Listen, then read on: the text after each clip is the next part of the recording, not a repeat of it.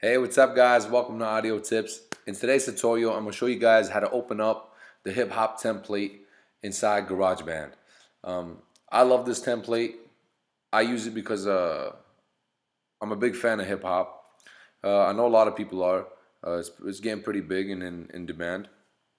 So this basically is going to open you up a couple tracks to get started on a hip hop session. I'm gonna go ahead and open it and show you guys it and talk to you guys a little bit about it, get you guys a little bit more familiar with it. So it opens up and it has basically everything, all the necessities to a hip hop track, and it allows you and it gives you ideas on what to add inside your hip hop track, like strings. A grand piano is always nice in a hip hop track. Electric buzz, you put that in the background.